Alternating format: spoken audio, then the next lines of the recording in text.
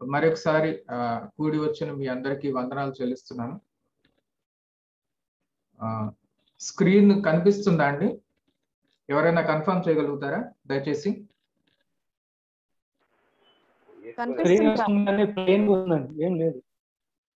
Plane గానే ఉంటది brother, ఎందుకంటే నేను ఇంకా ఏం రాయడం మొదలు పెట్టలేదు.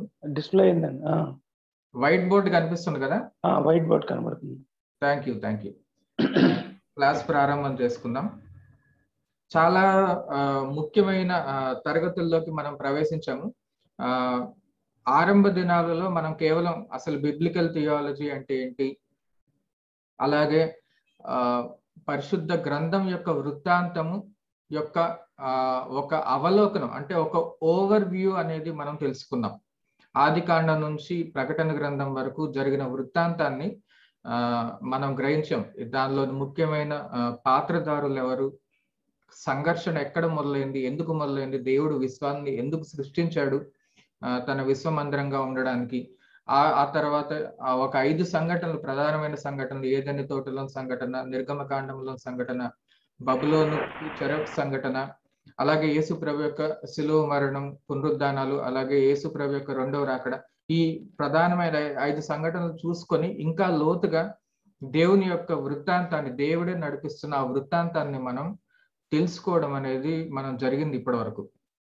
ఆ తర్వాత ఆ కథని తెలుసుకున్న తర్వాత మనం ఇంకొంచెం లోతుకి వెళ్ళి ఆ కథనే, దేవుని వృత్తాంతాన్ని ఇంకా లోతుగా తెలుసుకునే ఉద్దేశంతో దేవుని యొక్క వాగ్దానాలు అనే అంశంలోకి మనం, అనే నూతనమైన అంశంలోనికి మనం ప్రవేశించడం అనేది జరిగింది. దేవుని వాగ్దానాలు,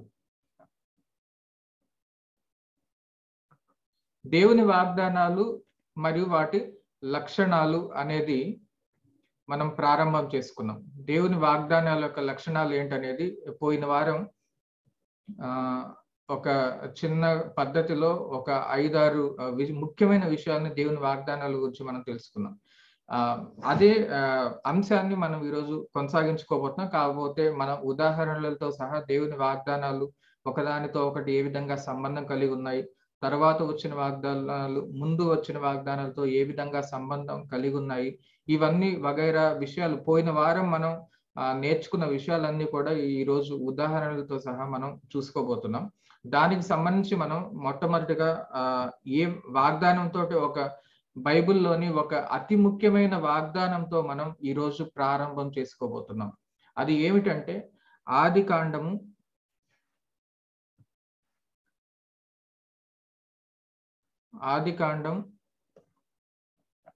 3వ అధ్యాయం 15వ వచనం మరియు దాని చుట్టుపక్కల ఉన్న వచనాలు.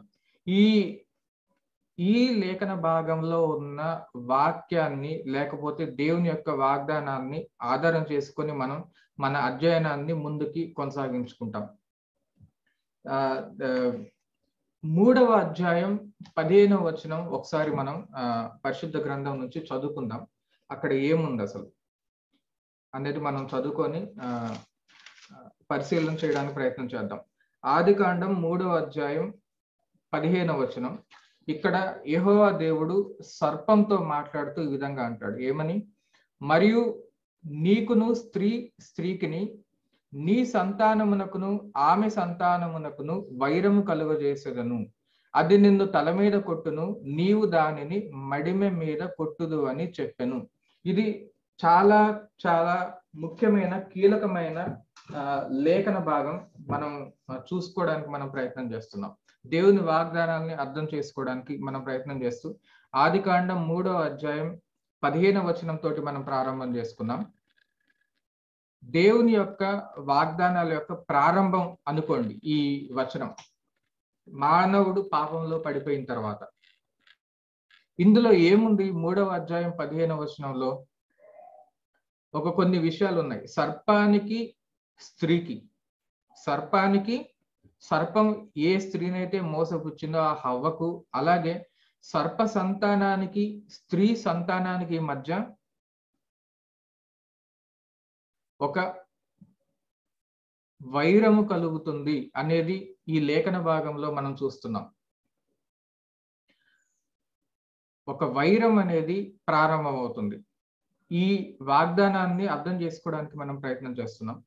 అంత మాత్రమే కాకుండా ఆ స్త్రీకి సర్పానికి, స్త్రీ సంతానానికి సర్ప సంతానానికి ఉన్న వైరంతో మాత్రమే కాకుండా ఇంకా ఏమి నేర్చుకోవచ్చు ఈ లేఖన భాగంలోంచి? ఒక గాయం గురించి నేర్చుకోవచ్చు. 2 గాయాలు చెప్పాలంటే, ఒకటి స్త్రీ సంతానం యొక్క మెడమె మీద సర్పము గాయపరుస్తాడని, అలాగే సర్పం యొక్క శిరస్సు పైన రాబోయే స్త్రీ సంతానము గాయము చేస్తాడు అనేది మనకు తెలుస్తుంది. అలాగే ఈ వాగ్దానము ఇంకా చూసుకుంటే అది ఎలాంటి వాగ్దానం అంటే, ఇది తీర్పుతో కూడిన వాగ్దానం. తీర్పుతో పాటు దీనిలో ఏముందంటే ఒక నిరీక్షణ కూడా ఉంది.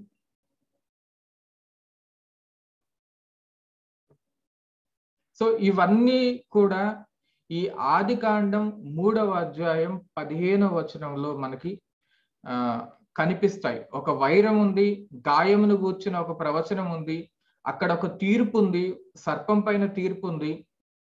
అలాగే తీర్పుతో పాటుగా ఆదాం హవ్వలకి ఒక నిరీక్షణకరమైన విషయం కూడా, అంటే రాబోయే మీ సంతానంలో నుండి రాబోయే ఒకరు శిరస్సు పైన, అంటే సర్పం యొక్క శిరస్సు పైన దాడి చేసి గాయపరిచి సర్పాన్ని ఆ విధంగా నశింపచేసి శాశ్వతంగా శాప విమోచన చేస్తాడు అనే ఒక విధమైనటువంటి ఒక వాగ్దానం ఆదికాండం 3వ అధ్యాయం 15వ వచనంలో మనకు కనిపిస్తుంది.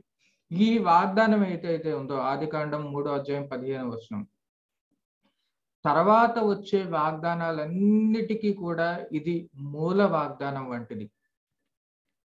ఇవి ఒకదానితో ఒకటి సంబంధం కలుపుకుంటూ చదివితేనే మనకి వాగ్దానాల యొక్క నిజ స్వరూపము, వాగ్దానాల ద్వారా దేవుడు మనకి యాక్చువల్ గా వాస్తవానికి ఏం బోధించదలుచుకున్నాడు, మనతో ఏం మాట్లాడదలుచుకున్నాడు అనే విషయాలు మనకి బోధపడతాయి.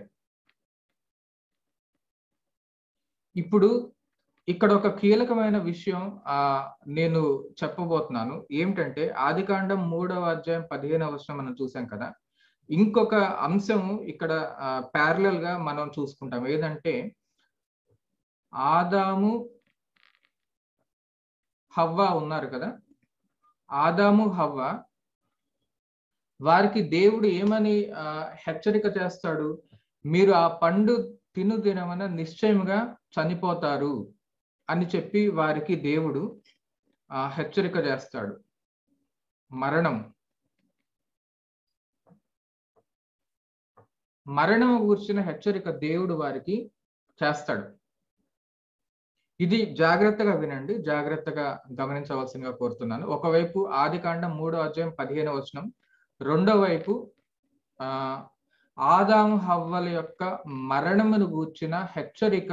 ఈ రెండు పక్క పక్కన పెట్టుకొని మనం చూసి ఒక విషయాన్ని తెలుసుకోవడానికి మనం ప్రయత్నం చేస్తున్నాం. అది ఏంటంటే ఆదాము హవ్వలు మరణమును గూర్చి తీర్పు పొంది ఉన్నారు. వారు పాపంలో పడిపోయి ఉన్నారు.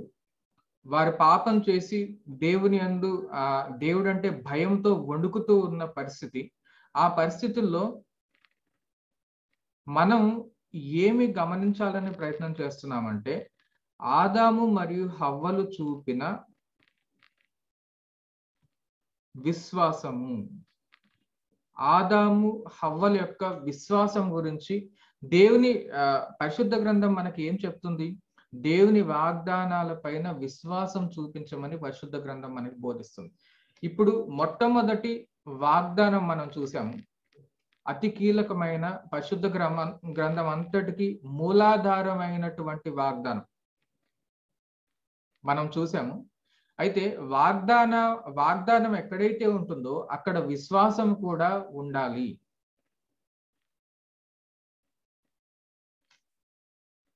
ఏ విధంగా ఆదాము హవ్వలు దేవుని వాగ్దానమైన 3వ అధ్యాయం 15వ వచనంలోని వాగ్దానం పైన వారు ఏ విధంగా విశ్వాసం ఉంచారని మనకి ఏ విధంగా అర్థం చేసుకోవచ్చు అనేది ఇక్కడ నేను వేస్తున్న ప్రశ్న. ఏంటి ప్రశ్న?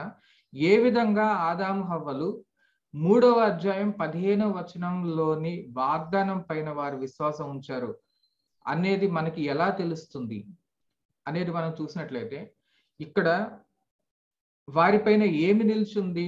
మరణం. అంటే మీరు ఇది తినుదినమున నిశ్చయంగా మరణించెదరు అని దేవుడు వాగ్దానం చేశారు. అంటే వారు దేని గురించి ఎదురు చూడాలి? మరణం గురించి వారు ఎదురు చూడవలసిన వారు. మరణం గురించి ఎదురు చూస్తున్న పరిస్థితుల్లో దేవుడు ఏం చేశాడు? ఆశ్చర్యకరంగా వారికి వాగ్దానం దయచేయడం జరిగింది. అంటే అక్కడ ఏం జరిగింది? ఆకస్మిక మరణం కాకుండా వారికి ఏమొచ్చింది? మరణం స్థానంలో వాగ్దానం వచ్చింది. ఒకవేళ ఈ వాగ్దానము నెరవేరాలి అంటే 3వ అధ్యాయం 15వ వచనంలో ఉన్న వాగ్దానం నెరవేరాలంటే, అంటే ఈ వైరం అనేది, ఈ గాయం అనేది, ఈ తీర్పు అనేది, ఈ నిరీక్షణ అనేది ఇది నిజ స్వరూపం దాల్చాలంటే, ఇది వారి జీవితంలో నెరవేరాలంటే వారు వెంటనే మరణించకూడదు.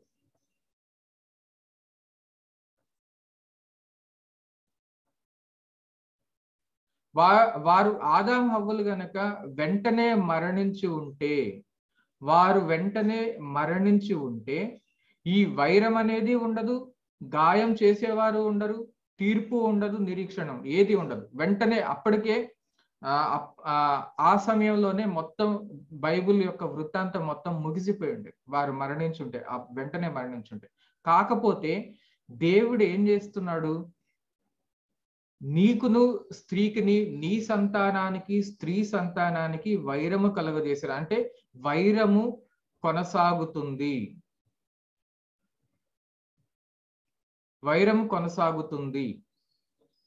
ఈ వైరము కొనసాగాలంటే అది ఎప్పుడు కొనసాగుతుంది? ఏ విధంగా సాధ్యము? వారు వెంటనే మరణించకపోతేనే అది కొనసాగుతుంది. వారు వెంటనే మరణించకపోతేనే వైరం అనేది కొనసాగుతుంది. వారి నుంచి వారి సంతానం వస్తారు. అప్పుడు ఆ సంతానం ద్వారా గాయం జరుగుతుంది, సర్పానికి తీర్పు జరుగుతుంది, వీరికి రక్షణ. ఇవన్నీ జరగాలంటే ఆదాము హవ్వలు మరణించకూడదు. కానీ దేవుడు వారికి ఏం చెప్పాడు? మీరు దీనిని తినదినమున నిశ్చయంగా మరణించదు. అంటే తీర్పు నిలిచి ఉంది. కాకపోతే ఆ వాగ్దానం వచ్చి ఏం చేసింది? ఆ మరణాన్ని ఆకస్మికంగా రాకుండా అది కాపాడింది. అఫ్ కోర్స్ వారు శారీరక మరణం పొందుకున్నారు. కాకపోతే ఈ వాగ్దానం నెరవేరాలంటే వారు పిల్లలు కనకముందు, వారి సంతానం రాకముందు వారు మరణించకూడదు.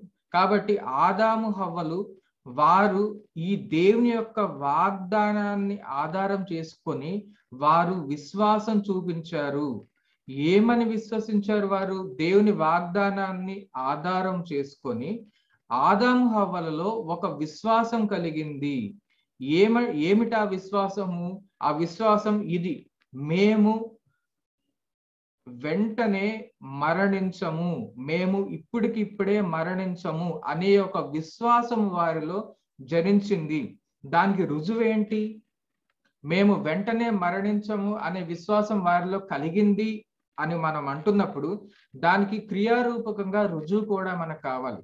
ఏ విధంగా అంటే ఆదికాండం 3వ అధ్యాయం 23:20లో చూస్తే అక్కడ ఆదాము ఏం చేస్తాడంటే, 3వ అధ్యాయం ఆదికాండం, మీరు మీ పరిశుద్ధ గ్రంథాలు తెరిచిపెట్టుకొని ఉంచాలి. నేను చెప్పే వాక్య భాగాలు నాతో పాటు మీరు కూడా చూస్తేనే మీకు ఇవి అర్థమవుతాయి. 15వ వచనం 5 వచనాల తర్వాత 20వ వచనంలో ఈ విధంగా ఉంది. ఏమని? ఆదాము తన భార్యకు హవ్వ అని పేరు పెట్టెను, ఏలయనగా ఆమె జీవము గల ప్రతివానికిని తల్లి. ఎంత అద్భుతమైన వచనం! ఆదాము హవ్వల యొక్క విశ్వాసము 20వ వచనంలో కనిపిస్తుంది. ఆదాము తన భార్యకు హవ్వ అని పేరు పెట్టెను, ఏలయనగా ఆమె జీవము గల ప్రతివానికిని తల్లి.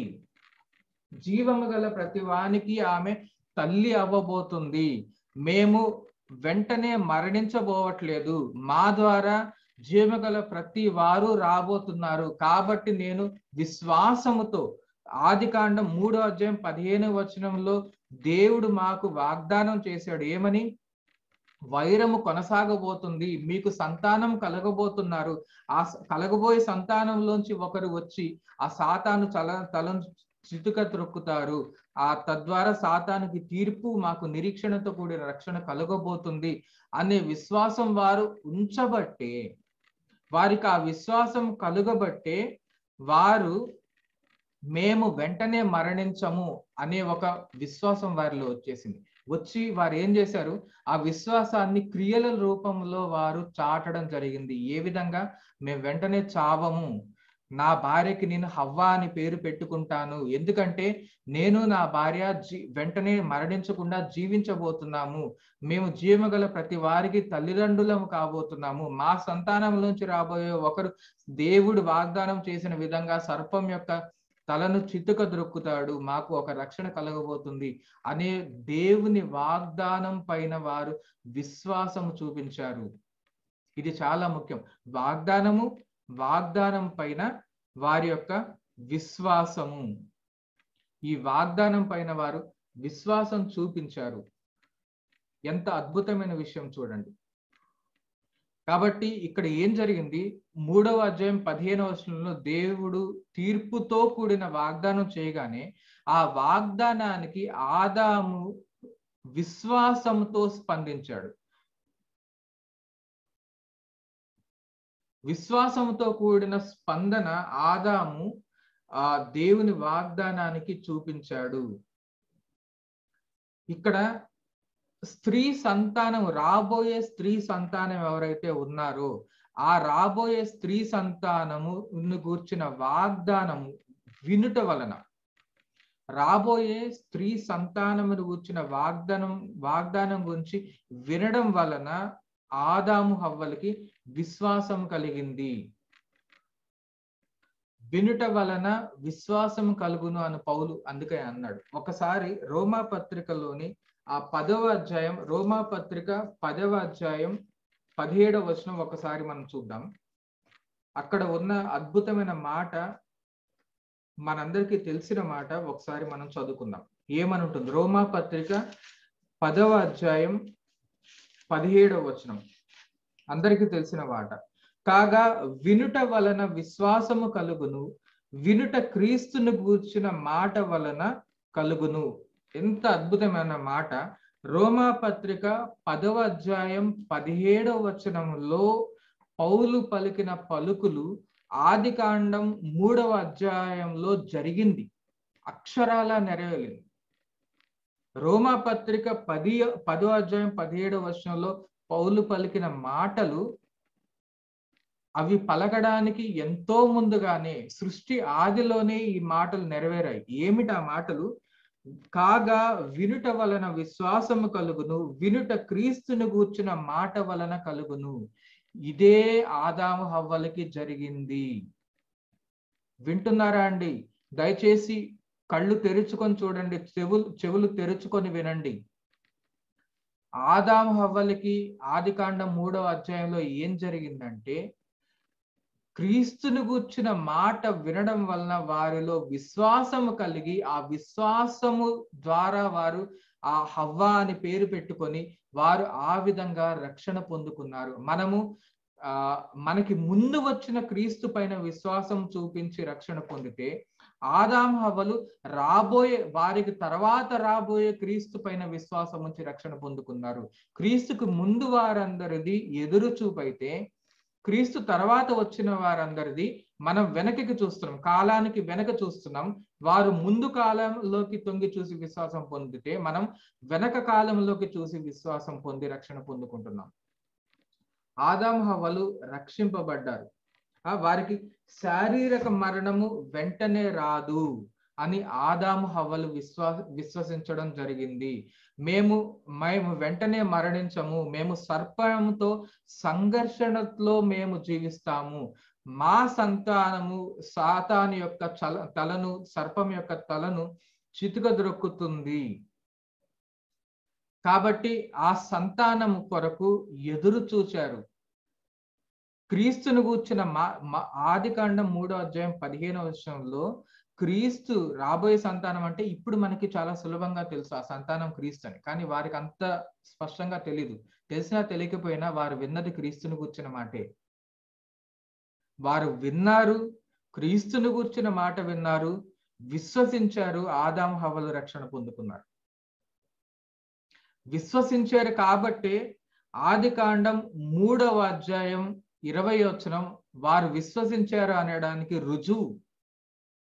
మేము మరణించము, జీవిస్తాం, హవ్వ అని పేరు పెట్టుకుంటాం, అనేకమైన సంతానం కనబోతున్నాం. ఆ సంతానం నుంచి ఒకరు వచ్చి సాతానుని నాశనం చేయబోతున్నాడు. ఎంత అద్భుతమైన విశ్వాసము ఆదికాండం 3వ అధ్యాయంలోనే ఉంది. ఈ రోజు మనం మాట్లాడుకుంటున్న విశ్వాసం, క్రొత్త నిబంధన విశ్వాసులుగా ఈ రోజు మనం మాట్లాడుకుంటున్న విశ్వాసం, క్రీస్తునందు విశ్వాసం ఉంచి రక్షణ పొందుకోవడం గూర్చిన సువార్త ఏదైతే మనం ఇప్పుడు 2000 సంవత్సరాల తర్వాత, 3000 సంవత్సరాల తర్వాత, 4000 సంవత్సరాల తర్వాత మాట్లాడుకుంటున్నామో ఆ విశ్వాసము ఆరంభములో మొదలైన విశ్వాసము. క్రొత్త నిబంధన పుట్టినప్పుడు, క్రొత్త నిబంధన వచ్చినప్పుడు మొదలైనటువంటి విశ్వాసం కాదు. వినుట వలన విశ్వాసం కలుగును, వినుట క్రీస్తును గుర్చిన మాట వలన కలుగును అనే విషయము యేసు ప్రభు వచ్చిన తర్వాత వచ్చిన సువార్త కాదు ఇది. ఇది ఆరంభము నుండి ఉన్న, సృష్టి ఆది నుండి, మానవుడు పాపములో పడిపోయినప్పటి నుండి ఉన్న విశ్వాసం కూర్చున్న సువార్త ఇది. ఆదికాండం 3వ అధ్యాయం 15వ వచనంలో ఉన్న సువార్త, ఆదికాండం 3వ అధ్యాయంలో ఉన్న సువార్త. మీకు జ్ఞాపకం ఉంటే, నేను అన్న మాటలు మీకు జ్ఞాపకం ఉంటే, నేను ఒక మాట అన్నా ఏమని, ఆది సంఘానికి క్రొత్త నిబంధన లేదు, వారు పాత నిబంధనలో నుండే సువార్తను ప్రకటించడం జరిగింది. ఏ విధంగా ప్రకటించారు? ఈ విధంగానే ఆదికాండం 3వ అధ్యాయంలో వారికి సువార్త, క్రీస్తును గూర్చిన సువార్త, క్రీస్తును గూర్చిన మాట వినడం, దాని యందు విశ్వాసం ఉంచడం, తద్వారా విశ్వాసంతో ప్రతిస్పందించడం, ఆ విధానంలో వారి రక్షణ పొందుకోవడం అనే విషయాలు క్రొత్త నిబంధనలో మొదలైనవి కావు. ఆదికాండం 3వ అధ్యాయంలో మొదలైంది. కాబట్టి పాత నిబంధన పైన మనకున్న అభిప్రాయాన్ని సమూలముగా మార్చివేసే ప్రక్రియలో, మార్చుకునే ప్రక్రియలో మనం ఉన్నాం. కొనసాగుదాం. ఇంకా రుజువులు ఆదికాండం 3 ఈ విధంగా వారు ఎదురు చూశారు. స్త్రీ అంటే హవ్వ కనబోయే సంతానం కోసం ఆదాము హవ్వలు ఎదురు చూచారు. తిరుగులేని రుజువులు బైబిల్లో ఉన్నాయి. ఉదాహరణకి 4వ అధ్యాయం 1వ వచనం చూసిన, అలాగే 4వ అధ్యాయంలోనే 25వ వచనం చూసిన, 4వ అధ్యాయం 1వ వచనము, 4వ అధ్యాయం 25వ వచనం. మనం పాత నిబంధనలోంచి క్రీస్తుని గుర్చిన సువార్తని వింటున్నాం. అది మీరు మనసులో పెట్టుకోండి. క్రొత్త నిబంధనలోంచి కాదండి. ఆదికాండం 3వ అధ్యాయం 4వ అధ్యాయంలోంచి క్రీస్తుని గుర్చిన సువార్త మనం వింటున్నాం. కాబట్టి సువార్త యుగములలోను తరములలోను మరుగు చేయబడి ఉన్న మర్మాన్ని మనం తెలుసుకుంటున్నాం. ఇది మర్మము, జాగ్రత్తగా గమనించాలి. సువార్త నూతనముగా క్రీస్తు పుట్టిన తర్వాత, క్రీస్తు శరీరధారి అయిన తర్వాత వచ్చింది కాదు. అది మరుగు చేయబడి ఉన్న మర్మమే, కానీ అది క్రొత్తగా పుట్టిన విషయం కాదు అని క్రొత్త నిబంధన కూడా చాలా స్పష్టంగా మనకు చెప్తుంది. సువార్త ఎక్కడుంది? ఆదికాండములోనే సువార్త ఉంది. మనకి చూచుటకు కన్నులుంటే, విశ్వాసపూరితమైన నేత్రాలు మనకుంటే, సువార్త నీకు ఆదికాండములోనే కనిపిస్తుంది. చూడండి, 4వ అధ్యాయం 1వ వచనంలో హవ్వ ఏమి చేసిందో ఒకసారి చూడండి. అలాగే 25వ వచనంలో హవ్వ ఏం చేసింది. ఆదాము 1వ వచనం చదువుతున్నాను. ఆదాము తన భార్య అయిన హవ్వను కూడినప్పుడు ఆమె గర్భవతి అయి కయీనును కని, యెహోవా దయ వలన నేనొక మనుష్యుని సంపాదించుకున్నాను అనెను. యెహోవా దయ వలన నేనొక మనుష్యుని సంపాదించుకున్నాను. ఎందుకు మోషే శ్రద్ధ చూపాడు? ఈ హవ్వ పలికిన మాటలను ఇక్కడ రాయడానికి. మోషే కదా రచించింది పంచకాండాలు. మోషే ఎందుకు శ్రద్ధ తీసుకున్నాడు హవ్వ పలికిన పలుకులు నమోదు చేయడానికి? ఎందుకంటే ఒక విషయం, ఆ పంచకాండాల రచయిత అయిన మోషే మనకు ఒక విషయం చెప్పదలుచుకున్నాడు. మోషే ద్వారా పరిశుద్ధాత్మ దేవుడు మనకు ఒక విషయం నేర్పించదలుచుకున్నాడు. ఏమిటి ఆ విషయం అంటే హవ్వ యొక్క విశ్వాసము, హవ్వ యొక్క నిరీక్షణ. ఈ మొదటి వచనం 4వ అధ్యాయం మొదటి వచనంలో హవ్వ పలికిన పలుకులలో ఉంది. ఏమిటి ఆ పలుకు? యెహోవా దయ వలన నేను ఒక మనుష్యుని సంపాదించుకున్నాను. రాబోయే స్త్రీ సంతానం పైన, ఆ స్త్రీ సంతానము కలుగజేయబోయే విజయం పైన వారి యొక్క విశ్వాసం నిరీక్షణ ఉంచారు 3వ అధ్యాయంలో. అలానే మొట్టమొదటి సంతానం పుట్టగానే అదే విశ్వాసాన్ని మాటలలో కయీను ద్వారా దేవుడు రక్షణ దయచేస్తాడేమో, పుట్టిన ప్రతిసారి హవ్వ నిరీక్షణతో కూడిన పలుకులు పలకడం జరిగింది. తనకు బిడ్డ కలిగిన ప్రతిసారి హవ్వ, ఒక అఫ్ కోర్స్ కయీను కాదు ఆ సంతానం, కానీ ఇక్కడ కయీను పుట్టినప్పుడు హవ్వ యొక్క విశ్వాసం మనం గమనించవచ్చు. ఎదురు చూచింది హవ్వ, ఎదురు చూపు అక్కడే మనకు తెలిసిపోతుంది. అలాగే 25వ వచనం చూస్తే హవ్వ పలికిన ఇంకొక పలుకు 25వ వచనంలో చూస్తే ఈ విధంగా ఉంది. ఆదాము మరలా తన భార్యను కూడినప్పుడు ఆమె మరలా కుమారుని కని, కయీను చంపిన హేబెలునకు ప్రతిగా దేవుడు నాకు మరి ఒక సంతానము నియమించెననుకొని అతనికి షేతు అను పేరు పెట్టెను. మరలా హవ్వ నిరీక్షిస్తుంది. కయీను కాదు, కయీను హేబెలు చంపేశాడు, మరలా దేవుడు నాకు ఇంకొక సంతానం కలిగినంటే షేతు పుట్టగానే, షేతు జన్మించగానే మరలా దేవుడు నాకు మరొక సంతానాన్ని చేశాడు. యెహోవా దయ వలన నేనొక కుమారుని కన్నాను. దేవుడు నాకు దయచేశాడు, దేవుడే దయచేశాడు. అంటే మాటికి హవ్వ యొక్క నిరీక్షణ విశ్వాసము ఎక్కడికి వెళ్తుంది? ఆదికాండం 3వ అధ్యాయం 15వ వచనంలో దేవుడు చేసిన వాగ్దానం, స్త్రీకి కలగబోయే సంతానం, అంటే దేవుడే నాకు సంతానం కలుగజేస్తున్నాడు, దేవుడు సంతానం కలుగజేయబోతున్నానని దేవుడు చెప్పిన మాట పైన హవ్వ యొక్క విశ్వాసం ఉంది. కేవలం హవ్వ మాత్రమే నిరీక్షించలేదండి, కేవలం హవ్వ మాత్రమే విశ్వాసం చూపలేదు, కేవలం ఆదాం హవ్వలు మాత్రమే కాదు. ఆదికాండం మొత్తం కూడా మనం చూసినట్లయితే ఆదికాండం మొత్తం సమస్తంలో ఉన్న వ్యక్తులందరూ కూడా ఏ విధంగా ఆదికాండం 3వ అధ్యాయం 15వ వచనం పైన దేవుడు చేసిన వాగ్దానం పైన వారు ఏ విధంగా విశ్వాసం ఉంచారు, స్త్రీ యొక్క సంతానం కోసం, రాబోయే ఆ స్త్రీ సంతానం కోసం వారు ఏ విధంగా ఎదురు చూచారు అనే విషయం మనకి ఆదికాండంలో స్పష్టమవుతుంది. ఉదాహరణకి హవ్వతో పాటు ఆదాం హవ్వలు యొక్క విశ్వాసాన్ని మనం చూసుకున్నాం.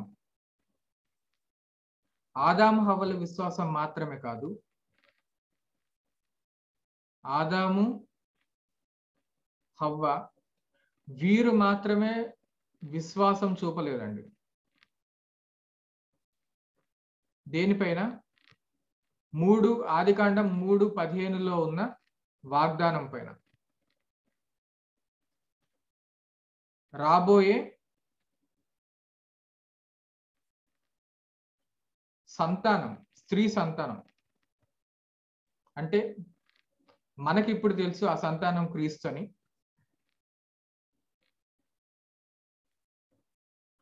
ఆదాము హవ్వలు విశ్వాసం చూపినట్లే ఆదాము హవ్వలతో పాటు ఆదాము హవ్వలు విశ్వాసం చూపారని 3వ అధ్యాయం 20వ వచనం, 4వ అధ్యాయం 1వ వచనం, 25 వచనాల్లో మనకి స్పష్టంగా వారు చేసిన క్రియల ద్వారా అర్థమవుతుంది. అదే విధంగా ఆదాము హవ్వలు మాత్రమే కాకుండా నోవహు యొక్క తండ్రి ఎవరైతే ఉన్నారో ఆ తండ్రి పేరు, నోవహు యొక్క తండ్రి పేరు లామెకు సహితము ఆదికాండం 3వ అధ్యాయం 15వ వచనం పైన విశ్వాసం ఉంచడం జరిగింది. అది ఏ విధంగా మనకి రుజువు అంటే, అప్పుడు మనం ఆదికాండం 5వ అధ్యాయం 29వ వచనం వైపుకి మన దృష్టి సారించవలసి ఉంటుంది. ఏ విధంగా లామెకు ఆదికాండం 3వ అధ్యాయం 15వ వచనంలో దేవుడు చేసిన వాగ్దానంపై విశ్వాసం ఉంచి నిరీక్షించాడు అనేది 5వ అధ్యాయం 29వ వచనంలో లామెకు పలికిన పలుకుల ద్వారా మనకి స్పష్టమవుతుంది. 5వ అధ్యాయం 29వ వచనంలో నోవహు తండ్రి అయిన లామెకు పలికిన పలుకులు ఒకసారి వినండి. ఏమనంటాడు ఇక్కడ? లెమెకు 182 ఏండ్లు బ్రతికి ఒక కుమారుని కని 182 ఏండ్లు బ్రతికి ఒక కుమారుని కని భూమిని యెహోవా శపించినందువలన కలిగిన మన చేతుల కష్టము విషయములోను మన పని విషయములోను ఇతడు మనకు నెమ్మది కలుగజేయుననుకొని అతనికి నోవహు అని పేరు పెట్టెను. చాలా యథాలాపంగా సండే స్కూల్ వయసు నుంచి మనం చదువుకుంటున్న వాక్య భాగాలు ఆ విధంగా యథాలాపన మానేసి, నిర్లక్ష్యం మానేసి, ఒక్కసారి శ్రద్ధతో ఈ పలుకులలోని శక్తిని, దీని వెనక ఉన్న గొప్ప విశ్వాసపు ధననిధిని గమనించడానికి మనం ప్రయత్నం చేద్దాం. ఏం పలుకుతున్నాడు లెమెకు ఇక్కడ? లెమెకు ఏం పలుకుతున్నాడు? లెమెకు మాటల యొక్క అర్థం ఏంటి? లెమెకు మర్చిపోలేదు అంటే లెమెకు గుర్తు చేసుకున్నాడు. ఆదికాండం 3వ అధ్యాయం 15వ వచనంలో, ఆదికాండం 3వ అధ్యాయంలో తన ఆది తల్లిదండ్రులైన ఆదాము హవ్వల ద్వారా ఏమి జరిగింది, వారు చేసిన పాపానికి దేవుని యొక్క ప్రతిస్పందన ఏంటి, దేవుడు చేసిన వాగ్దానం ఏంటి, ఏ విధంగా దేవుడు మానవ జాతిని రక్షించబోతున్నాడో ఆ 3వ అధ్యాయంలో దేవుడు ఏ విధంగా చెప్పాడో ఇవన్నీ కూడా మానవ జాతి మర్చిపోలేదు.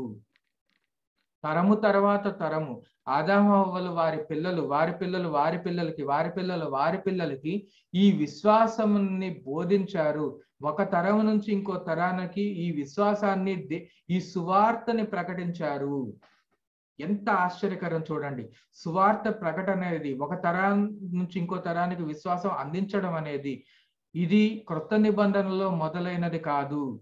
ఆది కాండములో ఆది దంపతులు, ఆది తల్లిదండ్రులైన ఆదాము హవ్వల నుండే ఈ సువార్త ప్రకటన ఒకరి నుండి ఇంకొకరికి అందించడం అనేది మొదలైంది. వారు అందించబట్టే అది లెమెకు వరకు, నోవహు యొక్క తండ్రి అయిన లెమెకు వరకు ఆ సువార్త చేరింది. ఆ సువార్త పైన లెమెకు విశ్వాసం ఉంచాడు అనే దానికి రుజువు 5వ అధ్యాయం ఆదికాండం 29వ వచనం. ఆ లెమెకు పలికిన మాటలు ఏంటి?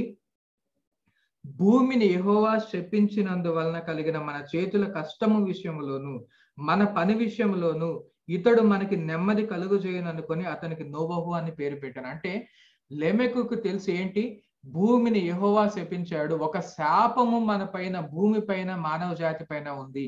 3వ అధ్యాయం 15వ వచనంలో ఉన్న శాపం నుండి మనకి విముక్తి కలిగించే సంతానము రాబోతున్నాడు. ఆ సంతానము ద్వారానే ఈ శాప విమోచన కలుగుతుంది, మనకి రక్షణ కలుగుతుంది, భూమి పైన శాపం నుంచి విడుదల కలుగుతుంది. మనం కష్టపడి పని చేయమని దేవుడు మన పైన పెట్టిన శాపం నుంచి మనకి విమోచన కలుగుతుంది. చేతుల కష్టం విషయంలోనూ మనకి నెమ్మది కలుగు చేస్తాడు. కలుగు చేసే సంతానం రానై ఉన్నాడు. ఆ సంతానం నా కొడుకే, అది నోవహే.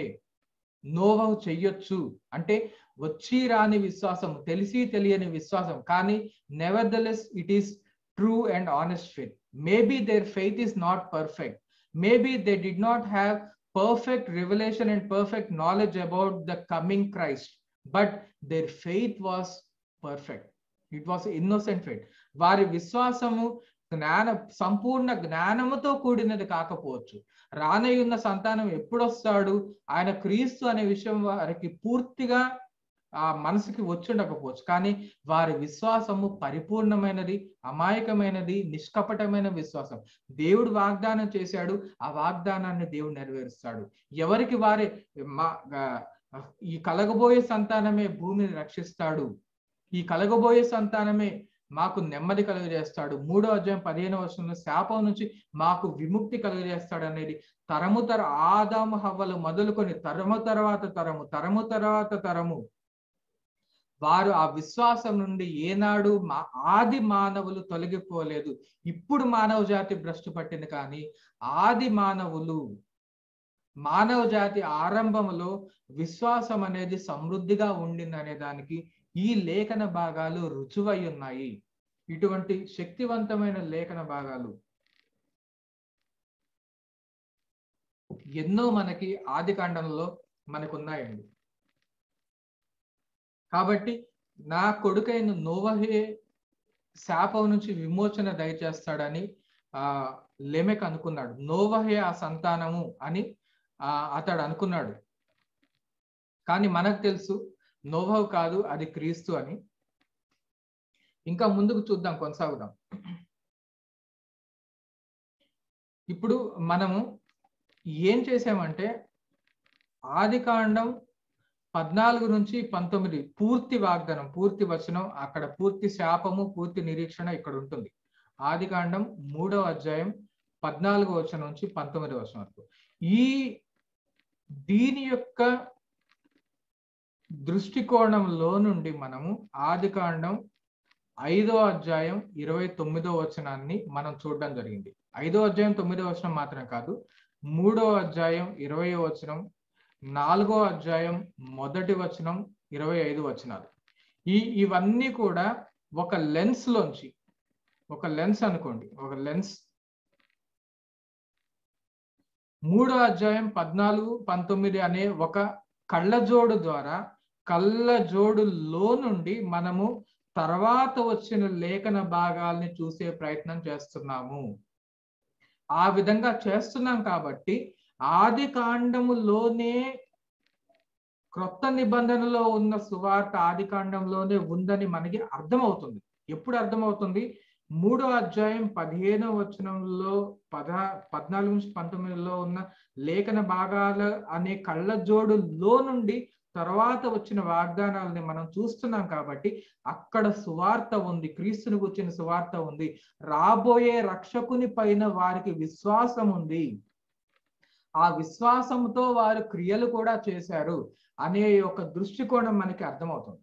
కాబట్టి ఇక్కడ ఇంకో విషయం ఏంటంటే బైబుల్ని ఏ విధంగా చదవాలి, మనకి సబ్జెక్టుతో పాటు మెథడ్ కూడా అర్థమవుతుంది. I'm not only giving you some content, but I'm also giving you a method to read the Bible, a proper method to read and understand the Bible.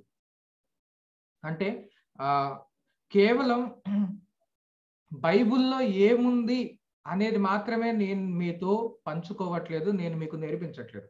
అది మాత్రమే కాదు, నేను మీకు ఏమి నేర్పిస్తున్నాను, ఏం చెప్పే ప్రయత్నం చేస్తానంటే బైబుల్లో ఏముంది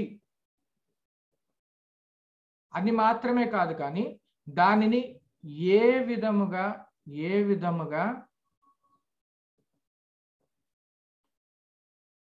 చదవాలి అనే విషయం కూడా మనం ప్యారలల్ గా ఒకేసారి మనం నేర్చుకుంటున్నాం. పరిశుద్ధ గ్రంథంలో ఆది కాండంలోనే క్రొత్త నిబంధనలో సువార్త ఉంది అని నేర్చుకోవడం మాత్రమే కాకుండా ఆ విధానంలో మనం అర్థం చేసుకోవడానికి మనం బైబిల్ని ఏ విధంగా చదవాలి అనేది కూడా నేను మీకు నిదానంగా మీకు తెలియచేయడం జరుగుతుంది, మీరు గ్రహించండి. కాబట్టి బైబిల్ని చదివే పద్ధతి, పరిశుద్ధ గ్రంథాన్ని, అందులోని వాక్యాన్ని అధ్యయనం చేసేటప్పుడు దానిని ఏ విధంగా చదవవలసిన రీతిలో చదివితేనే చూడవలసిన దానిని చూస్తాము. చదవవలసిన రీతిలో చదవకపోతే దేవుడు ఉద్దేశించిన దానిని కాకుండా మనకిష్టం వచ్చిన దానిని చూసే అవకాశం ఉంటుంది. కాబట్టి చదివే విధానం, we are also learning hermeneutics. In addition to the content of the Bible, we are also learning hermeneutics. I hope you are noticing very carefully what I am teaching and how I am doing all this. So ముందు వచ్చిన వాగ్దానాల యొక్క దృష్టికోణం నుంచి తర్వాత వచ్చిన వాగ్దానాలని మనం చూడాలి. ఇవంతా థియరీ రూపంలో మనం పోయిన వారం చూసుకున్నాం. ఇప్పుడు ప్రాక్టికల్ గా ఇవన్నీ మనకు అర్థం అవుతున్నాయి. ముందు వచ్చిన వాగ్దానాలకి తర్వాత వచ్చిన వాగ్దానాలకి మధ్య సంబంధం ఉంది. ఇవన్నీ పోయినసారి చెప్పుకున్నాం కదా. వాటి యొక్క విషయాలు ఇప్పుడు మనం ప్రాక్టికల్ గా ఉదాహరణలతో సహా మనం చూసుకుంటున్నాం. కాబట్టి ఈ ఆదికాండం 3వ అధ్యాయంలో దేవుడు చేసిన వాగ్దానం, తీర్పు, నిరీక్షణ యొక్క దృష్టికోణంలో నుండే వారు బ్రతకడం జరిగింది. వారు దానికి అనుకూలంగానే వారి జీవితాలలో వారు క్రియలు, విశ్వాసము చూపారు. ఆ విధంగా వారి విశ్వాసాన్ని కొనసాగించారు. హవ్వ అయితే ఏమి, ఆదాము అయితే ఏమి, లెమెకు అయితే ఏమి, వగైరా వగైరా మనుషులందరూ కూడా సువార్తని నమ్మడం జరిగింది. ఆ దృష్టికోణంలో చూసినప్పుడు ముందుకు కొనసాగుదాం. ప్రత్యేకించి లెమెకు మాటల్ని మనం చూస్తే ఏమనుకున్నాం? 3వ అధ్యాయం 14 నుంచి 19 యొక్క దృష్టికోణంలో నుండి ఆదికాండం 3వ అధ్యాయం 14-19 యొక్క దృష్టికోణంలో నుండి, ఈ లెన్స్ లోంచి, ఈ కళ్ళజోడులోంచి, లేకపోతే ఈ మైక్రోస్కోప్ అనుకోండి, టెలిస్కోప్ అనుకోండి, ఏదైనా అనుకోండి, ఆ దృష్టిలోంచి మనం ఆదికాండం 5వ అధ్యాయం 29వ వచనం చూసినప్పుడు, అంటే లెమెకు మాటలు మనం చూసినప్పుడు మనకి ఒక విషయం స్పష్టంగా అర్థమవుతుంది. ఆ విషయం ఏంటనేది మనం చూసుకోబోతున్నాం. మనకి ఏం అర్థమవుతుందంటే, ఇప్పుడు ఆదికాండం 3:14-19లో ఏముంది? శాపం ఉంది. భూమి ఏ విధంగా శపించబడిందో ఉంది. అక్కడ తీర్పు ఉంది. అక్కడ నిరీక్షణ ఉంది. అక్కడ రక్షకుడు ఉన్నాడు, అంటే స్త్రీ సంతానం ఉన్నాడు. ఇన్ని విషయాలు అక్కడ ఉన్నాయి. కాబట్టి అక్కడ సర్పం యొక్క నాశనం ఉంది.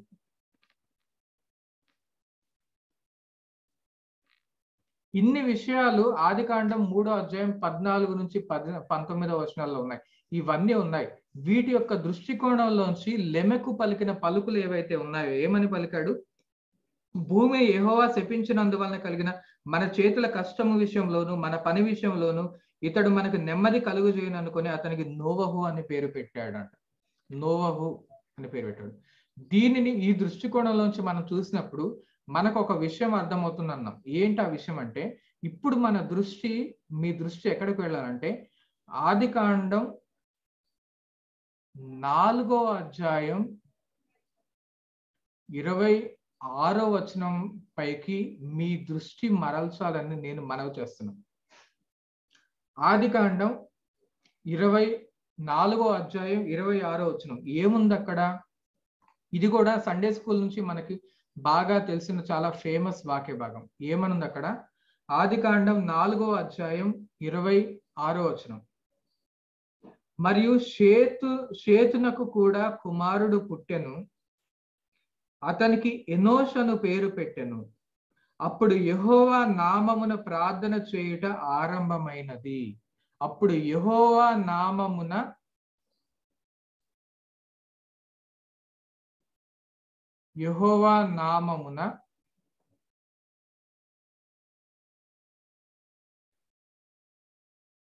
ప్రార్థన చేయుట ఆరంభమైనది.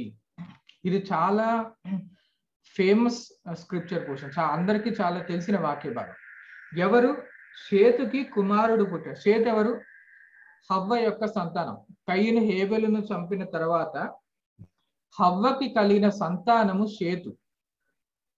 ఆ షేతుకి ఏమైందంట? షేతుకి కుమారుడు పుట్టాడంట. అతని పేరు ఎనోషు.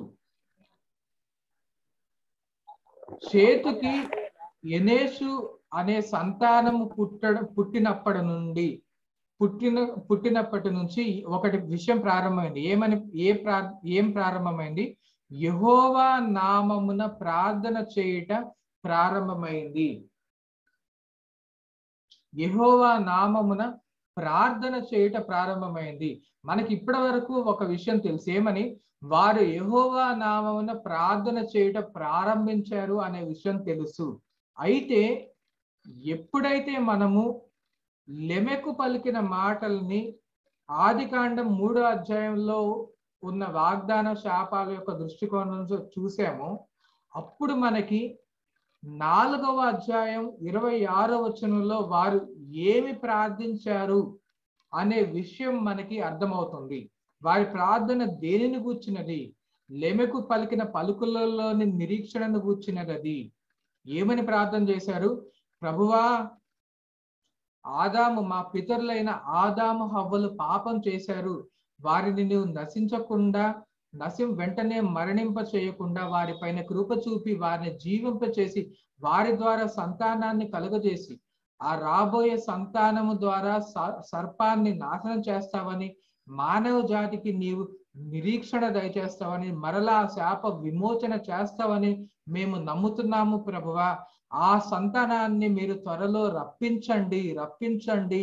ఆ సంతానం కొరకైన ప్రార్థన ఇది. అన్ని కనెక్టెడ్, ఒకదానితో ఒకటి సంబంధం కలిగి ఉన్నాయి. ఏదో ఆషామాషిగా పరిశుద్ధాత్మ దేవుడు అక్కడ ఒక వచనము ఇక్కడ ఒక వచనము రాపించలేదు. ఈ వచనాలన్నిటినీ మనము కలుపుకుంటూ పోతే మనకి అర్థమవుతున్న విషయం ఏంటంటే, రక్షణ ప్రార్థన ఏదైతే ఉందో అది క్రొత్త నిబంధన వచ్చినప్పుడు ప్రారంభం అవ్వలేదు, ఆదికాండంలోనే ప్రారంభమైంది. ఆదాము హవ్వలతోటే ప్రారంభమైంది. షేతు కుమారుడైన ఏనోషును కన్నప్పుడే ఆ ప్రార్థన, యెహోవా నామమున ప్రార్థన చేయటం ప్రారంభమైంది. దేని గురించి ప్రార్థన చేశారు? సర్పము యొక్క తలను చితుక త్రొక్కి భూమిపై ఉన్న శాపాన్ని తొలగించి వేసే ఒక స్త్రీ సంతానం రానయ్యున్నాడు. ఆ సంతానము కొరకైన ఎదురు చూపుతో కూడిన ప్రార్థన వారు చేయడం జరిగింది. ఆ విధంగా సువార్తను వారు విశ్వసించారు.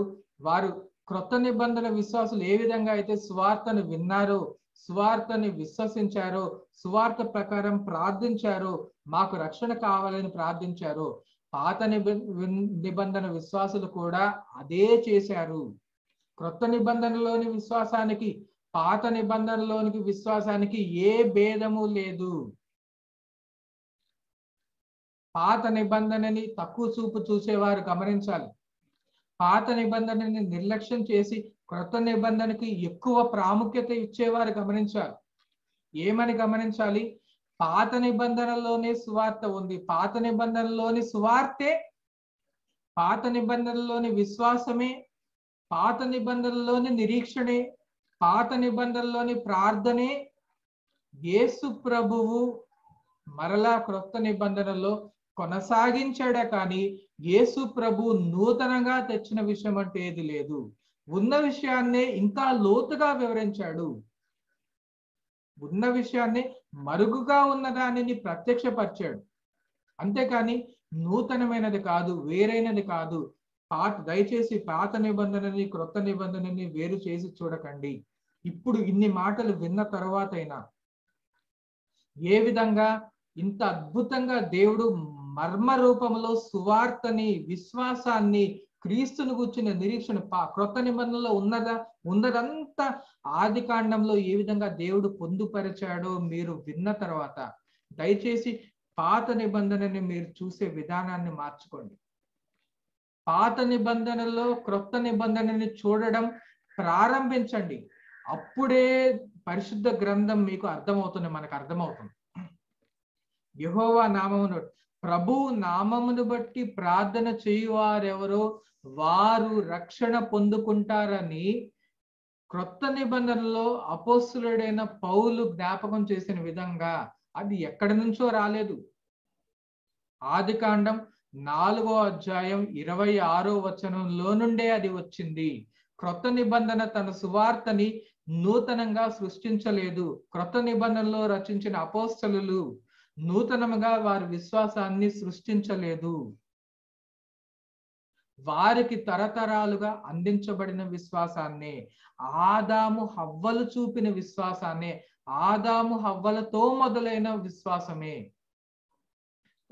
తరతరాలుగా కొనసాగుతూ వచ్చింది అనేది దయచేసి మనం గ్రహిద్దాం. అప్పుడు for ever you will change your attitude and view towards the Old Testament. Old Testament is not old. That is a very misleading term. It is the First Testament. Second, New Testament is not new. Old Testament is neither old, New Testament is neither new. New Testament is as old as Old Testament, and Old Testament is as new as the New Testament. So it is only a vocabulary that we created. పాతది గతించిపోయెను, పాతదైపోయింది అని పౌలు అన్నప్పుడు అతను అన్న మాటల్లోని లోతును గ్రహించకపోతే పాత నిబంధన అని పిలుస్తున్న మనం ఆ 39 పుస్తకాలు పాతవి, ఇవి క్రొత్తవి అని పొరపాటు పడతాం. కాదు. పౌలు చెప్పిన ఏది పాతదైపోయిందని పౌలు చెప్పాడో అది అతను చెప్పినది వేరే దాని గురించి, అది క్రియలను గురించి.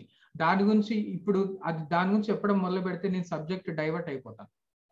పాతదైపోయింది క్రొత్తది వచ్చింది అన్నప్పుడు అది సువార్తను గురించి చెప్పిన విషయం కాదు. పాత నిబంధన పాతది కాదు, క్రొత్త నిబంధన క్రొత్తది కాదు. క్రొత్త నిబంధన పాత నిబంధన అంత పాతదే, ఎందుకంటే క్రొత్త నిబంధనలో విశ్వాసం క్రొత్తగా వచ్చింది కాదు. పాత నిబంధనలు ఆది కాండంలో నుంచి మొదలైంది క్రొత్త నిబంధనలోని విశ్వాసం. అలాగే పాత నిబంధన పాతదైపోలేదు. క్రొత్త నిబంధన ఎంత క్రొత్తగా ఉందో పాత నిబంధన కూడా అంతే ఫ్రెష్, అంతే క్రొత్తది. ఎందుకంటే ఒకటే విశ్వాసం, క్రీస్తుని గురించిన ఈ శాపము, తీర్పు, నిరీక్షణ, రక్షకుడు, రాబోయే స్త్రీ సంతానము, రక్షణ, సాతాను తల చిత్తుకు దొరకడం, ఇవన్నీ కూడా క్రొత్త నిబంధనలో ఉన్నట్లే పాత నిబంధనలో కూడా ఈ విశ్వాసం ఉంది, ఈ సువార్త ఉంది. ఎక్కడి నుంచి మొదలైంది? ఏదో మలాకీలో మొదలవ్వలేదు, నిర్గమ కాండంలో కూడా మొదలవ్వలేదు. ఆది కాండంలో మొదటిలోనే మొదలైన సువార్తని, ఆది కాండం ఆరంభములోనే మొదలైన విశ్వాసం గురించి మనం నేర్చుకుంటున్నాము. క్రొత్త నిబంధనలో ఇదే విశ్వాసం కొనసాగింది. కాబట్టి దయచేసి ఈ విషయాలు మనం గమనించి ఈ విధానంలో పరిశుద్ధ గ్రంథాన్ని ఫ్రెష్ గా, ఇప్పటికి మీరు 50 సార్లు బైబిల్ని చదివేసి ఉండొచ్చు, కానీ ఇప్పుడు ఈ రోజు నేను చెప్పిన విధానంలో ఈ దృష్టికోణంలోంచి ఫ్రెష్ గా చిన్న పిల్లలమైపోయి, పసిబిడ్డలమైపోయి పరిశుద్ధ గ్రంథాన్ని ఇప్పుడే మొదటిసారి చదువుతున్నాము అన్న రీతిలో, పాలు త్రాగుతున్న రీతిలో, చంటి బిడ్డలు తల్లి పాల కోసం ఆశించినంత అపేక్షతో, అంత బలమైన అపేక్షతో ఫ్రెష్ గా ఆది కాండం నుంచి చదవడం మొదలు పెడదాం. అప్పుడు పరిశుద్ధ గ్రంథం మనకి నిజంగా అర్థం అవడం ప్రారంభమవుతుంది. ఇది పాత నిబంధనలోని సువార్త. అలాగే ముందుకు కొనసాగుదాం. కాబట్టి ఈ విధమైన ఎదురు చూపు ఆదాము హవ్వలు, లెమెకు, నోవహు, షేతు అందరూ కూడా సువార్తని నమ్మారు, సువార్త పైన విశ్వాసం ఉంచారు, ఆ విశ్వాసపు ప్రార్థనలు వారు చేశారు అని మనం విన్నాం. ఇంకా ముందుకు కొనసాగి చూసుకుందాం. ఆది కాండం 11వ అధ్యాయం.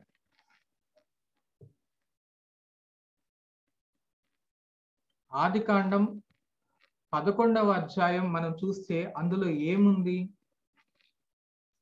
Just before the story of Abraham,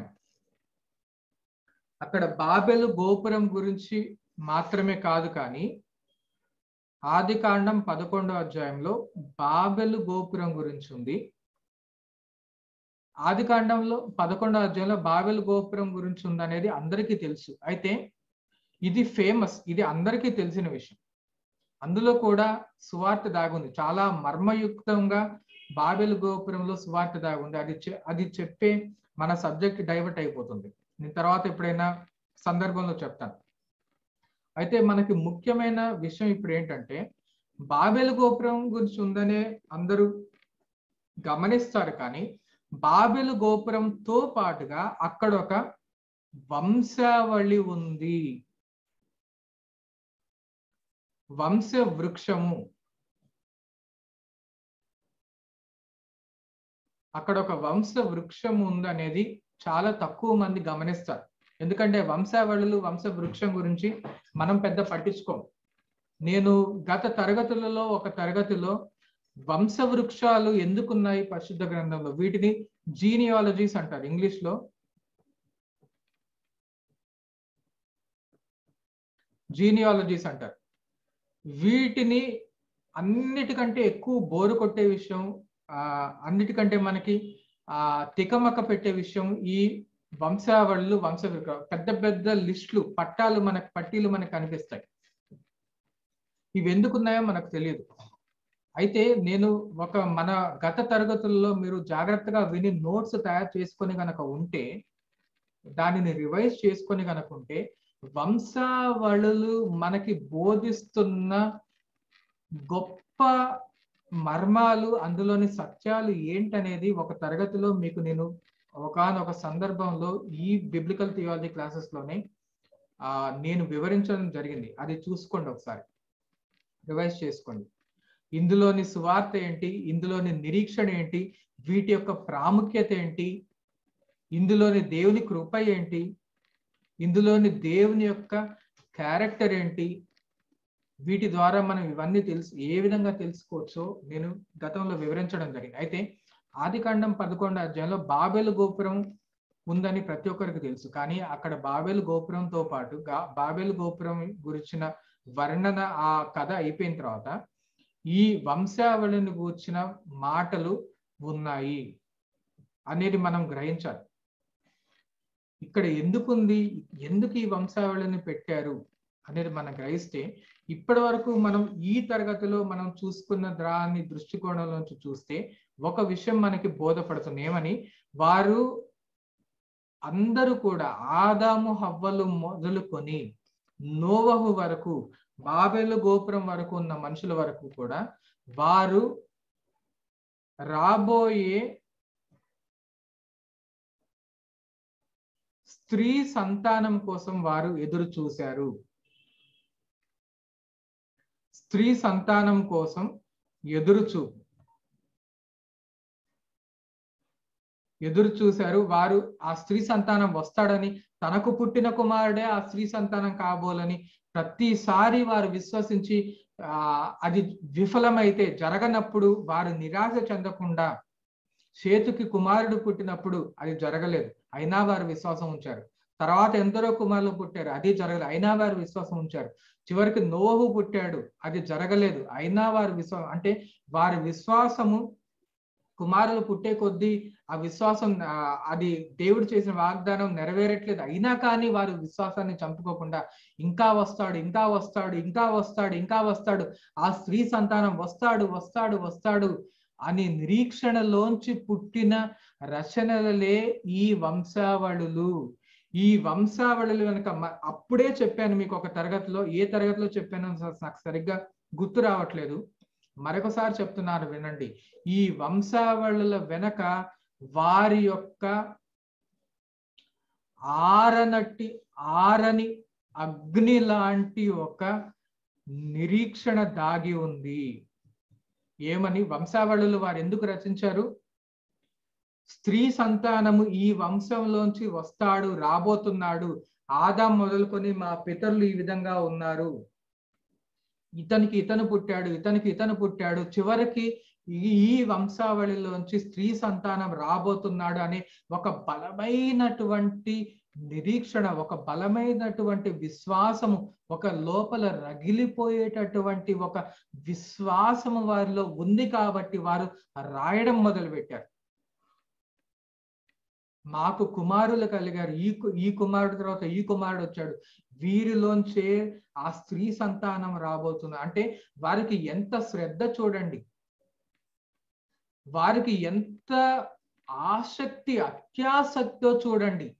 దేవుని వాగ్దానం పైన, దేవుని నిరీక్షణ పైన, దేవుని యొక్క ఆ రాబోయే స్త్రీ సంతానం పైన వారికి ఎంత ఆసక్తి అంటే, వారి విశ్వాసం ఎంత బలమైనదంటే, అగ్ని వలె మండుచున్నటువంటి వారి విశ్వాసం ఎంత గొప్పదంటే, వారు దానిని రచించడం మొదలు పెట్టేంత గొప్పది. వంశావళులు రచించే అంత గొప్పది.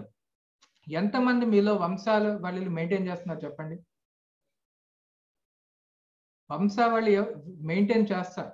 కొంతమంది దగ్గర మా తాత ముత్తాతల యొక్క చిట్టా లిస్ట్ ఉంటుంది. ఎవరు చేస్తారంటే ఆ వంశం పైన శ్రద్ధ ఉన్నవారు, మా పితరులు వీరు, మా రాబోయే సంతానము అనే వారి యొక్క వంశం గురించిన గర్వం కలిగిన వారు చేస్తారు. మనకేంటి, మన ముందు ఎవరు వస్తే ఏంటి, మన తర్వాత ఎవరు వస్తే ఏంటి, మనం బతికుందామా లేదా అనుకున్న వాళ్ళు వంశావళులు చెయ్యరు. అంటే చెయ్యని వాళ్ళందరూ నిర్లక్ష్యంగా ఉన్నారని కాదు, జనరల్ గా నేను చెప్తున్నాను. వంశం గురించి శ్రద్ధ ఎవరు కలిగి ఉంటారు, మా ముందు ఎవరు వచ్చారు, మా తర్వాత ఎవరు రాబోతున్నారు అనే శ్రద్ధ ఎవరికి ఉంటుందంటే, ఆ వంశానికి ఒక చరిత్ర ఉన్నప్పుడు, ఆ వంశానికి ఒక చెప్పుకోదగ్గ చరిత్ర ఉన్నప్పుడు, లేకపోతే ఆ వంశము చరిత్ర సృష్టించనయ్యుంది అనేది వారికి నమ్మకం ఉంటేనే వంశావళిని మెయింటైన్ చేస్తారు. కాబట్టి మానవ జాతి ఆరంభంలో వంశావళిని వారు మెయింటైన్ చేశారు. ఎందుకు? వారికి ఒక నిరీక్షణ ఉంది, మా వంశానికి ఒక చరిత్ర ఉంది. ఈ వంశంలో నుండి చరిత్ర సృష్టించబోయేవాడు, చరిత్ర తిరగరాసేవాడు, మానవుల యొక్క భవిష్యత్తుని మార్చనై ఉన్నవాడు, సర్పాన్ని ఎన్నటెన్నటికి నాశనం చేయబోతున్నవాడు మా వంశంలో నుండే వస్తాడు. రాజులైన యాజక వంశం సమూహం మా వంశంలోంచి వస్తాడనే నిరీక్షణ వారికి ఉంది. కాబట్టి వంశావళులు పరిశుద్ధ గ్రంథంలో మీరు చూసినప్పుడల్లా మానవుల యొక్క ఆరనటువంటి అగ్ని వంటి ఆ విశ్వాసం మీకు గుర్తు రావాలి. ఎందరో కుమారులు పుట్టారు అప్పటికే, కానీ వారి ద్వారా అది అవ్వలేదు. అలాగని వారు నిరీక్షణ కోల్పోలేదు.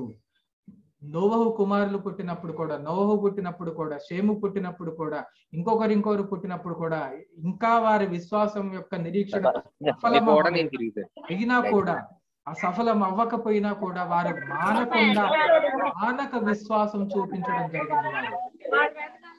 ఆ మానటువంటి విశ్వాసం, దేవుని యొక్క నమ్మకత్వము, దేవుని దయచేసి మ్యూట్ లో పెట్టాలి, ఎవరో మ్యూట్ లో పెట్టట్లేదు. దేవుని యొక్క నమ్మకత్వము,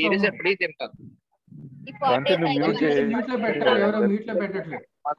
దేవుని యొక్క నమ్మకత్వము, అలాగే మానవుల యొక్క ఆ ఆరనటువంటి అగ్ని వంటి విశ్వాసం వచ్చిన నిరీక్షణ వంశావళుల ద్వారా ఈ విధమైనటువంటి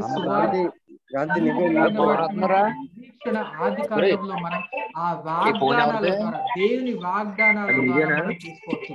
దేవుని వాగ్దానాలు అని మనకు గుర్తొచ్చిన ప్రతిసారి, దేవుని వాగ్దానాలు అని మనం తలుచుకున్న ప్రతిసారి కూడా ఈ సర్వ సృష్టిని కూర్చున్న వృత్తాంతం మనకు గుర్తు రావాలి, ఈ విశ్వాసం మనకు గుర్తు రావాలి, ఈ యొక్క నిరీక్షణ మనకు గుర్తు రావాలి, ఈ సువార్త మనకు గుర్తు రావాలి. కాబట్టి దేవుని వాగ్దానం అంటే ఏదో ఈ రోజు దేవుడు నాతో ఏం మాట్లాడతాడు, ఈ రోజు నాకు ఈ కష్టం ఉంది, ఈ క్యాలెండర్ లో ఈ చదివాను, ఈ రోజు ఈ వాగ్దానం ఈ రోజు ఇంత తక్కువ లెవెల్లో, ఇంత చీప్ లెవెల్లో దేవుని వాగ్దానాలని వాడకుండా ఈ ఉన్నతమైన విధానంలో, దేవుడే ఉద్దేశించిన ఇంత గొప్ప విధానంలో వాగ్దానాలని చూడడం మనం అలవర్చుకున్నప్పుడు, అప్పుడు దేవుని స్వరం మీకు వినిపిస్తుంది. దేవుని స్వరం గురించి పాకులాడుతూ ఉంటారు, వ్యర్థమైన పాకులాట, దర్శనాల కోసం, ప్రవచనాల కోసం వ్యర్థమైన పాకులాట చేస్తున్నారు. లక్షలలో, కోట్లలో మనుషులు బుద్ధిహీనులై దేవుని వాగ్దానాలని చదివే విధానం అర్థం చేసుకోవడం చేతకాక, పరిశుద్ధ గ్రంథాన్ని చదివే విధానం అర్థం చేసుకోవడం చేతకాక, దేవుడు స్పష్టంగా మాట్లాడుతున్న సువార్తని అర్థం చేసుకోవడం చేత కాని వారమై ఏ విధంగా దానిని వాడుకోవాలో, ఏ విధంగా అర్థం చేసుకోవాలో చేతకాక అపార్థం చేసుకుంటూ, దుర్వినియోగం చేసుకుంటూ దేవుని వాక్యాన్ని, దర్శనాలని, ప్రవచనాలని, కళలని వెంటాడి వేటాడి భ్రష్టులై దేవుని వాక్యానికి దూరంగా జరుగుతున్నారు. దేవుని వాక్యం అర్థమైనప్పుడు, దేవుని వాగ్దానాలను ఏ విధంగా అర్థం చేసుకోవాలో అర్థమైనప్పుడు, అప్పుడు దేవుని స్వరం ఈ రోజు మీకు వినిపించినట్లుగా, ఆది కాండములోని దేవుని హృదయ స్వరము మీకు ఈ రోజు వినిపించినట్లుగా మీకు వినిపించడం మొదలవుతుంది. మీరు సరిగ్గా వినిట్టే, సరైన పద్ధతిలో, దేవుడు అనుకున్న పద్ధతిలో వాక్యాన్ని చదివితే దేవుని స్వరం మీకు వినిపిస్తుంది. దేవుడు ఈ ఇంతటితో ఈ నేటి యొక్క ఈ వాక్య భాగాన్ని ముగిస్తాం. ప్రార్థన చేసుకొని దయచేసి నేటి యొక్క తరగతిని మనం ముగించుకుందాం. దయచేసి ప్రార్థన చేసుకుందాం. పరిశుద్ధుడా మా పరలోకపు తండ్రి, ఆది కాండములోని సువార్త, క్రొత్త నిబంధనలో ఏ సువార్త అయితే ఉందో అది ఆది కాండంలోనే ప్రారంభమైందని, ఆది కాండం 3వ అధ్యాయం 15వ వచనం యొక్క క్షుణ్ణమైన అధ్యయనం ద్వారా మేము నేర్చుకున్నాం. ఆది కాండంలో ఆది తల్లిదండ్రులైన ఆదాము హవ్వలకు ఉన్నటువంటి ఆ విశ్వాసాన్ని మాకు కలుగచేయండి ప్రభా. ఆది మానవులలో ఉన్నటువంటి బలమైన నిరీక్షణ, కొడుకుల తర్వాత కొడుకులు, సంతానం తర్వాత సంతానం కలిగింది, అయినా వాగ్దానం నెరవేరలేదు. అయినా వారు నిరీక్షణ కోల్పోకుండా ఇంకా ఆదికాండం 3వ అధ్యాయం 15వ వచనం నెరవేరుతుందనే నిరీక్షణలోనే వారు జీవించారు ప్రభా. అటువంటి చెదరనటువంటి రాబోయే స్త్రీ సంతానం పైన, ఆ సర్పాన్ని తలని చితుక ద్రొక్కే స్త్రీ సంతానం పైన వారికి విశ్వాసం ఉన్నట్లే ఆ క్రీస్తు పైన విశ్వాసం, చెక్కు చెదరనటువంటి విశ్వాసాన్ని, వారికి ఉన్నటువంటి విశ్వాసాన్ని మాకును దయచేయండి. రక్షణ పూర్వకమైన విశ్వాసాన్ని, యెహోవా నామను బట్టి వారు ఏమి ప్రార్థన చేశారో రక్షణ ప్రార్థనని, అటువంటి ప్రార్థననే మేము చేయనట్లుగా, అటువంటి విశ్వాసాన్ని, మా పితరులు పొందుకున్న విశ్వాసాన్ని మేము కొనసాగించు కృపని మాకు దయచేయమని, నీ వాక్యంలోని మర్మాలని అర్థం చేసుకునే కృపని మాకు దయచేయమని, మీకే ఘనత, మహిమ, ప్రభావాలు చెల్లిస్తూ ప్రభువైన యేసుక్రీస్తు నామంలో ప్రార్థన చేయొచ్చు వేడుకొంచున్నాం తండ్రి. ఆమేన్.